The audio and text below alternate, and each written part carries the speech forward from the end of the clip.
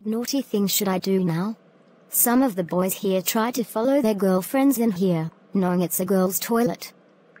Pervs that they are. I think it's time someone pushed 2 boys in here to teach them a lesson. But who should I get to push in here? Wayne and Steve are perfect for the punishment. Where are they? Good game today, Steve. Thanks, mate. I feel sorry for you because of your name.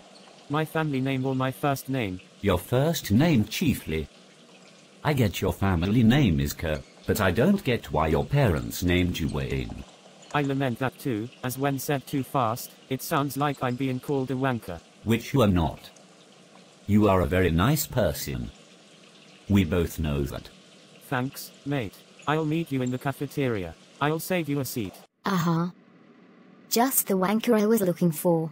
For God's sake, Marilyn, stop referring to me as a wanker every time you see me. Yes, my name is Wayne, and yes, my family name is Kerr, but that doesn't mean you can be a total shit-faced bitch by turning it into a filthy joke.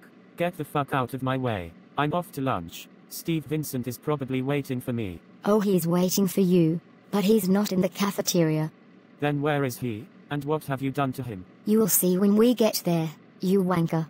I can't believe Marilyn would just push us into a girl's bathroom, accusing us of being peeping toms like she has. First she makes horrible jags at my name, as usual, and now this. She had this planned for us all along. I could tell when she pushed me in here. Don't worry, as we're going to report her for this.